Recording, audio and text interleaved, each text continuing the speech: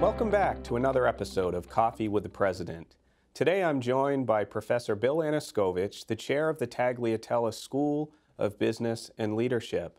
Bill, welcome. It's good to be with you. Camille. It's good to be with you. We're going to talk about one of our our newest graduate program offering the Master's in Public Administration. And so excited to hear more and learn more about the program. We're off to a flying start. 18 students enrolled for the first mod, and so far it's been really well received. Wonderful. So what was the impetus, the inspiration for bringing this program to market? Well, I think there's several factors that led us to look at this and then to ultimately implement it. First, there was a demand on the part of students who were currently in our both graduate programs and undergraduate programs for a graduate degree that was tailored to the government and nonprofit sector. There are over 30,000 nonprofits in Connecticut, many of them right here in New Haven County. So we knew we could build and have built a program that capitalizes on the potential for those partnerships.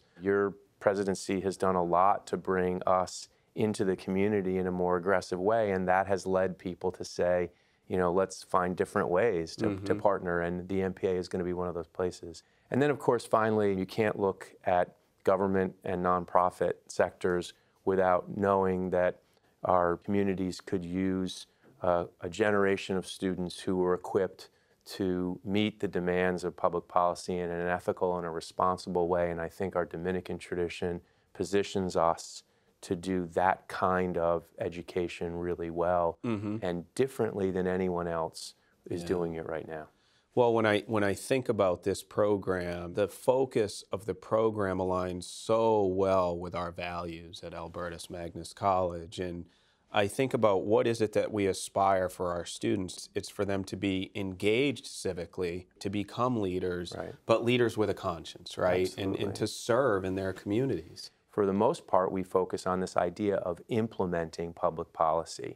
We talk about doing things as opposed to planning them. We talk about implementing versus researching. We talk about how to manage people when a program or a policy that's been perhaps passed as part of a law or developed as part of a grant at the federal, state level. How do you make that real on the ground? How do you make sure that public policy is implemented in a responsible way that promotes the common good? And if you look at the places where that hasn't happened, look at Flint, Michigan and the water disaster, and you look at examples of when public policy fails, you understand the demand for a value-based approach to how we make programs work for people. And that people focus is the essence of how we're going to teach public administration at Albertus. I'd like you to flesh out a little bit more in detail for me this flex format that our faculty have come up with and just how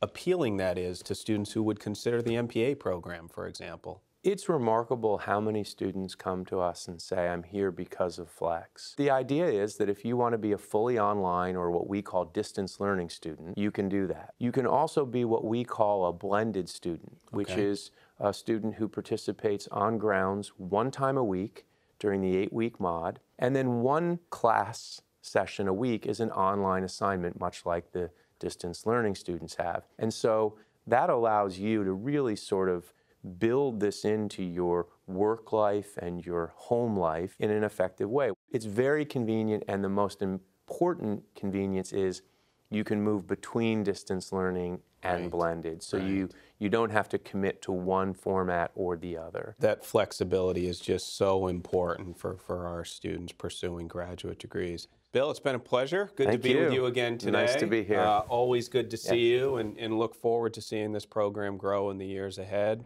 This wraps up another episode of Coffee with the President. Look forward to being with you again soon. Thank you.